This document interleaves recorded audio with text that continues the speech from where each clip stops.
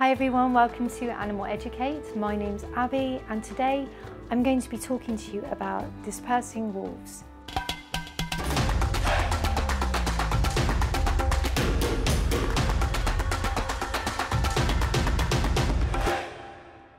The wolf pack is structured like a human family, and the pack consists of a breeding pair and its offspring.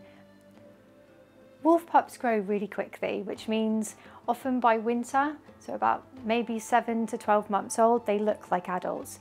So a pack of wolves will look like a group of adults when actually there might be a lot of younger wolves in the group.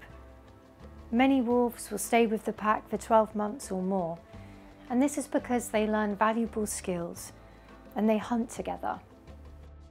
Within packs, there's various breeding strategies that are employed, but there's factors that will influence them. So for example, the pack size, the prey availability. The nature and extent of dispersal in wolves appears related to wolf density and prey availability, or location. The natural competition that might occur with individual wolves, perhaps over breeding status or resources, may result in a wolf leaving the pack. A subordinate wolf may leave the natal pack in order to find another pack where they might perhaps have a better breeding status. In order for wolves to maintain genetic diversity, they'll disperse and colonize new areas with the formation of new packs. So at any one time, 5 to 10% of the wolf population may be dispersing individuals. So a vast area is covered, and they can disperse up to 550 miles. They generally leave the natal pack between 1 to 2 years old when they're reaching sexual maturity, so they'll leave in hope of finding a mate and forming their own pack. These wolves are known as dispersers, and they are essential to the gene flow. There are other reasons that a wolf may leave the natal pack. It's not always by choice, sometimes they're forced to go. They can be rejected, or there might be a shortage of food. If there is a shortage of food and low prey density, a wolf may decide to go off in search of food in other territories. Some dispersers move next door if there's a vacant area. Others will travel around the population as floaters. These lone wolves may cover over 1,000 square miles, trying to avoid territorial packs. If lone wolves are detected, they'll more than likely be attacked and often killed.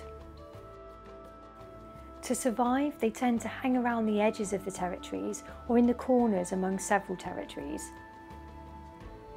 Another breeding strategy is for a dispersed wolf and its new mate to try and set up territory along the edges of its natal pack territory.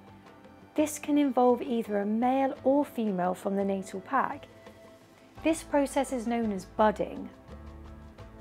So the disperser will take on one area of the territory, pairs with a mate, and forms a territory next to or overlapping with the natal territory.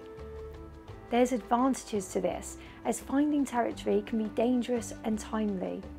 Occupying a territory within or close to the natal pack may offer more safety than approaching more distant packs. A variation on budding is pack splitting, and this differs because rather than the single wolf budding off a pack with a mate, a group of wolves splits off and acquires a new territory. Larger than average packs during or around the breeding season is usually the reason for pack splitting, and when two related breeding pairs are present that pack split. So a solution that resolves conflict among the pack is to split the territory and resources. This may be necessary only when food is scarce.